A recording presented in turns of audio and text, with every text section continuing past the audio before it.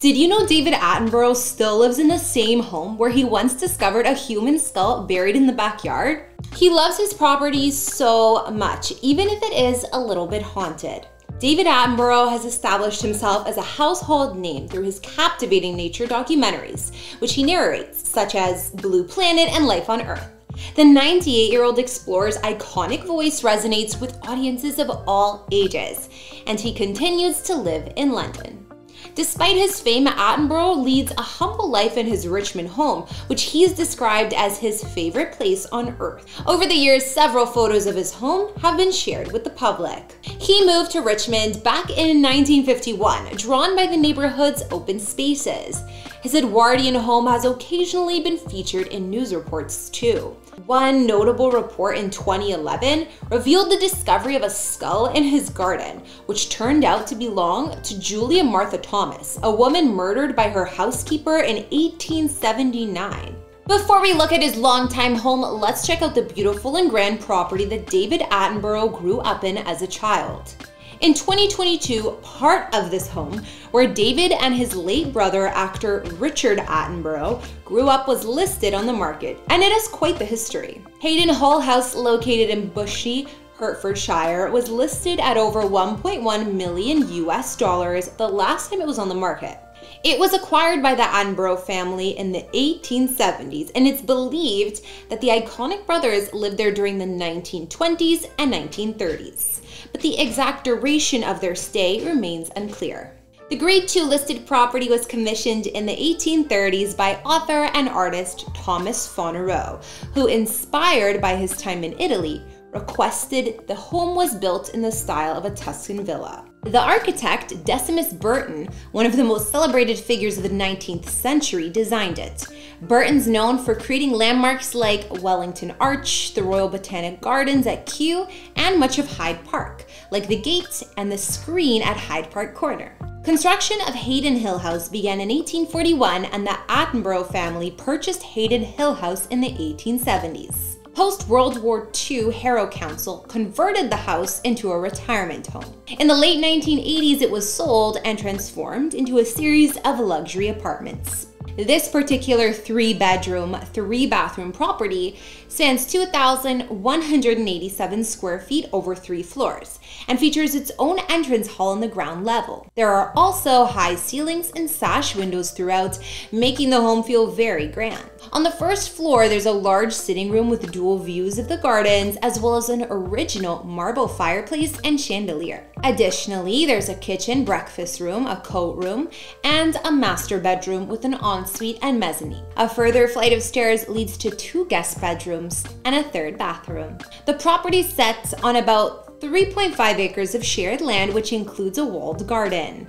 You may even spot horses and other animals grazing on the council-owned land beyond. This land is named Attenborough Fields in honor of its former residents. London commuters will also appreciate the mansion's location, with easy access to the M1 and M25 motorways and less than a mile from Bushey Station. David Attenborough, at age 98, still lives in the same home he's lived in for years. When he's not filming, Sir David resides in Richmond, England, an affluent residential district bordering the River Thames. In 2013, he declared Richmond his favorite place by a long way, despite having visited every corner of the globe. He cited the gorgeous climate and the multitude of museums as key reasons why he loves it so much. In 2020, Richmond actually topped rankings of London's happiest places to live. The town centre offers a variety of shops, like high street chains and independent stores, along with numerous pubs, bars, and restaurants, some boasting beautiful views of the river.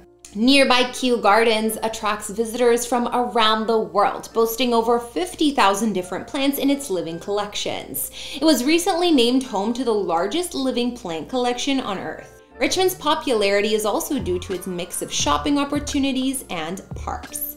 Richmond Park, the largest of London's royal parks, holds national and international importance for its wildlife conservation. Attenborough made Richmond his home way back in 1951 after falling in love with the neighborhood's open spaces. David keeps his home life quite private, but he's still offered glimpses inside over the years. In 2005, David posed for a photo in his living room, which is decorated with lilac carpets and white walls.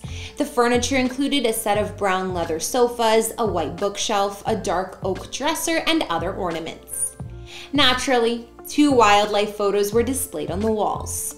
An older photo from the same angle shows a dark oak wooden coffee table in the middle of the seating arrangement.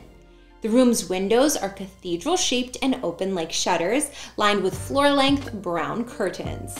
A different view of the room revealed David's collection of DVDs, CDs, and more, while there's also a painting of a mountain landscape hanging on the wall. David's hallway features wood-paneled walls and built-in shelving units with glass shelves, where he displays other decorations. As expected, David does his best to attract and care for the local wildlife, including feeding birds with a silver metallic bird feeder set up on a tree. The exterior of his house is painted a vibrant lilac with white window frames and a gray tiled roof. While the garden in residence looks peaceful, David's Edwardian home has been featured in several news reports over the years. It may even be haunted. In 2011, there was a report that highlighted a skull found in his garden, which was later identified as belonging to Julia Martha Thomas, a woman murdered by her housekeeper in 1879. In 2010, while David Attenborough was having an extension built in his southwest London garden, workers discovered a skull that had clearly been buried for a long time. Carbon dating indicated that the skull belonged to someone who lived between 1650 and 1880. The skull, appearing to be that of a white female around menopausal age and missing teeth, was found lying on top of Victorian-era tiles. Despite the few clues, the investigation team identified the skull's owner through census and trial records, a victim who met her end on March 2, 1879.